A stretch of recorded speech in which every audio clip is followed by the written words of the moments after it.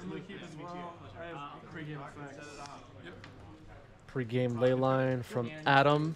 Mountain, Walder, pass. I'll be on the play. Did you cut already? I didn't. Okay. Nope. Yeah? Yes. And just resetting the overlays here. This is the first match of top 8, which will be indicated under my little box at the top right of your screen. So Goblin Welder's on the board for Matthew. And now Shadow Spear on the board for Adam.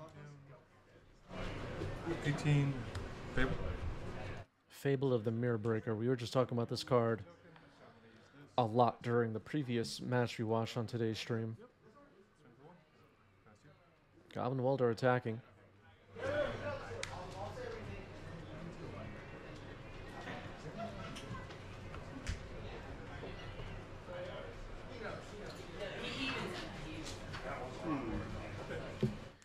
Beseech the Mirror has been a nice addition to these Helm decks. All right, here's Dorothy Voidwalker. Goblin Welder won't be up to that many shenanigans in this game. That seems clear at this point. Sure. But Beseech the Mirror is able to tutor for Helm of Obedience. Okay, discarding Agatha's something. I forgot. What's that card called? And a Goblin Engineer to draw 2. I assume you're choosing Leland the Voider, not Duffy Voidwalker. For your exiles.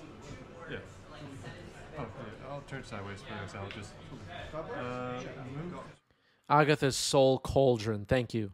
That's the card that was just discarded. There's too many cards, Chad. I can't memorize them all. Chaos Defiler?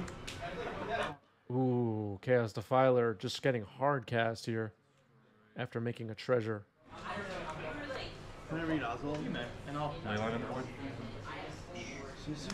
Chooses Leyline. And I will pass you. So if Dorothy Voidwalker can be removed, this Goblin Welder plus Chaos Defiler situation could get ugly. Trigger. Urza Saga comes in.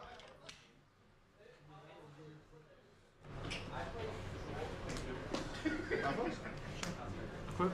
Yep. Take 4. Great point. 2 turns from now, Reflections of Kiki-Jiki could copy Chaos Defiler and remove this Voidwalker. So attacking for 4 with a lifelink shadow creature. Fable of the Mirror Breaker will now flip over into Reflections of Kiki-Jiki. There is Urza Saga now on Matthew's side. Swing for 7, 8. Trigger, treasure token. Yep. Swing for 8, make a treasure. This is a game. These two artifact decks are swinging for the fences against each other so far as this game has gone. I mean, right now, though, I think the advantage bar is over to Matthew's side a bit.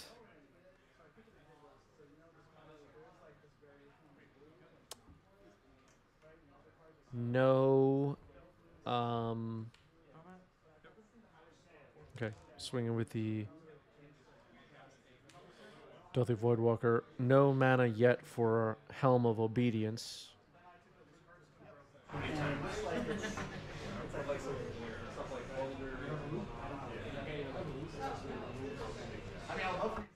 Yeah, without an answer to Defiler and Kiki this turn, it's looking bad for Helm. I agree.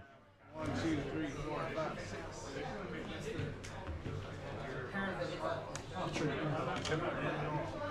Okay, plays an Urza Saga. I'm going to ask the judge real quick. I have a question. Judge!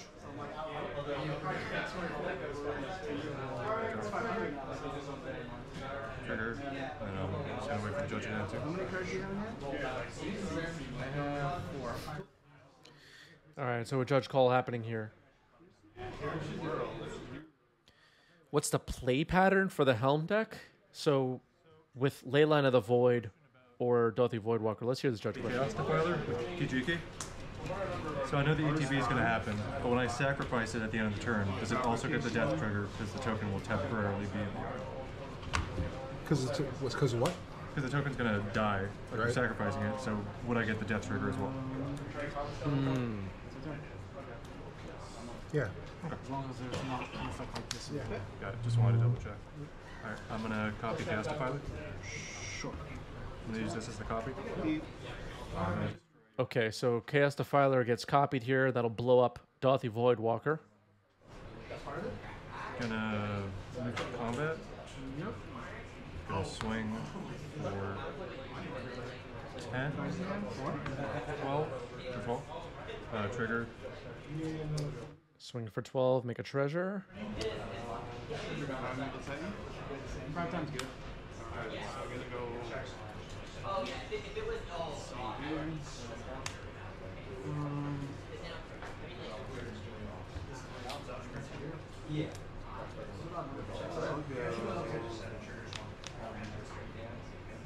Yeah, the question to the judge was not really... Like, I'm not even clear if the judge saw there was a Voidwalker on the board.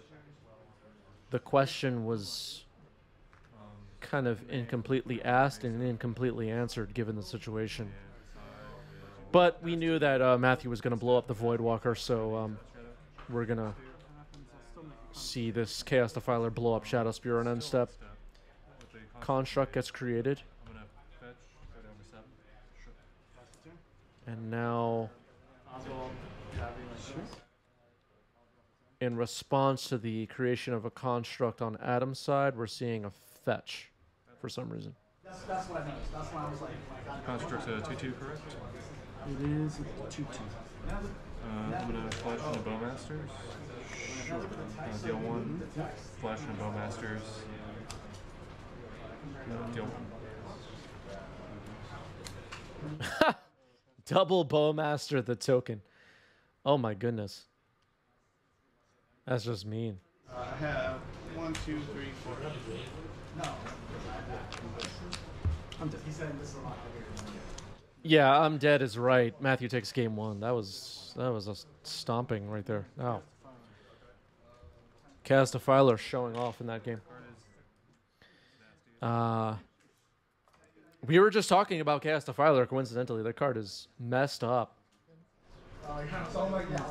This one. One card on the bottom for Adam. Effect. Pre-game ley line. I'll take 3 to play this untapped. Agadim untapped. I'm not going to pay for that. Thoughtseize to start. Double Arid Mesa, Grindstone, Bolt. Double Painter and Fury. Okay. Maybe Grindstone gets taken here. Move to combat? Beginning of combat, I'll bounce. Yeah.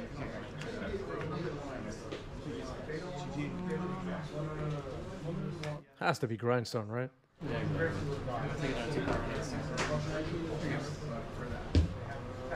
I'll take this. You got it. All right, Grindstone is taken as expected.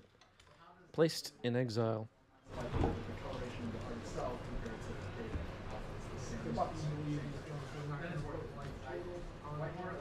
So now considering... Get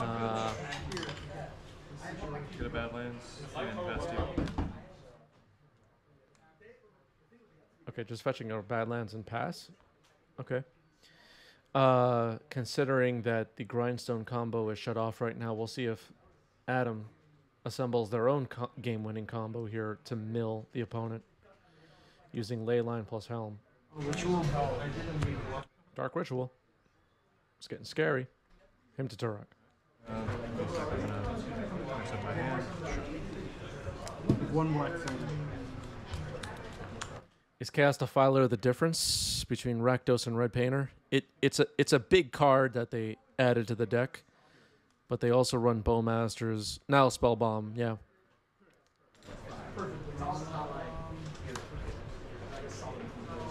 Good.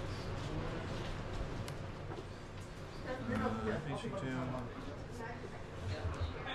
Painter. Grindstone targets, right? Correct. Everything is blue. Welder. Pass two. All right, so Painter Servant has named blue. Goblin Welder now on the board. We could see a Power Blast or Red Blast blow up ley line at some point.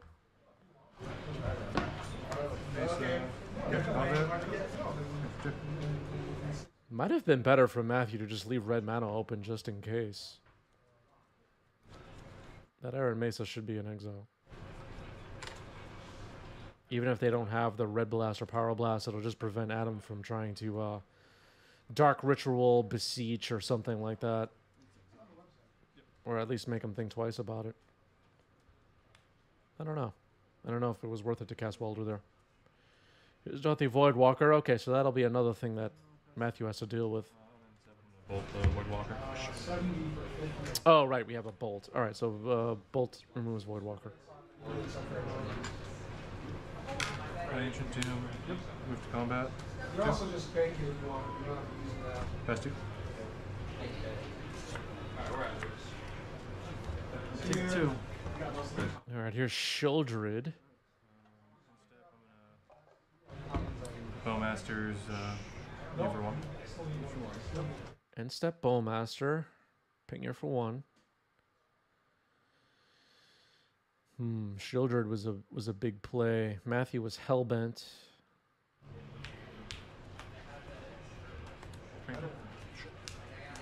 Oh, still named blue. Pass two. Gain 2.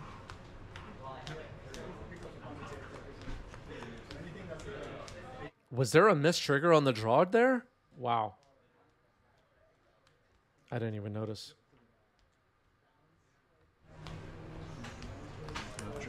Yep. Okay, some people are saying no missed trigger. I don't know. Good looking, not near mid, I'll say like.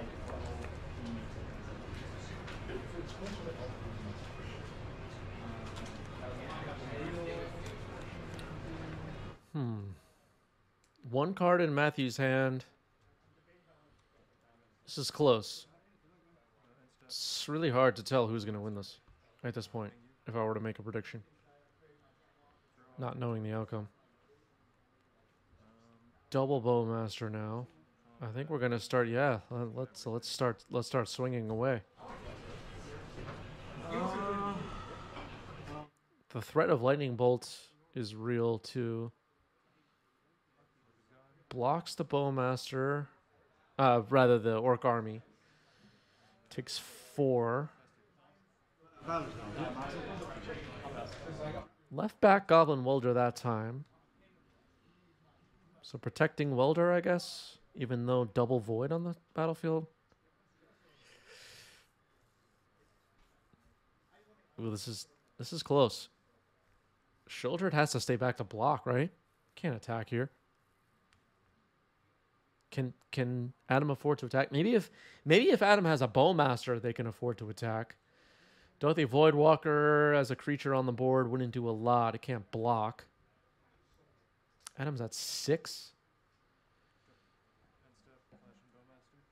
End step Bowmaster. Oh, this is close. 3 Bowmasters on the board. I dared Adam to try to draw an extra card. Grindstone off the top. Yep. That gets a yup. Swing with everything. Okay, this time attacking with Welder. Okay, so Bowmaster. 2. Grindstone targeting you. Go ahead. You're dead. Take violence. Games. Wow, Grindstone activated in response to the Bowmaster, and that ends the match. Nicely played. Matthew gets it.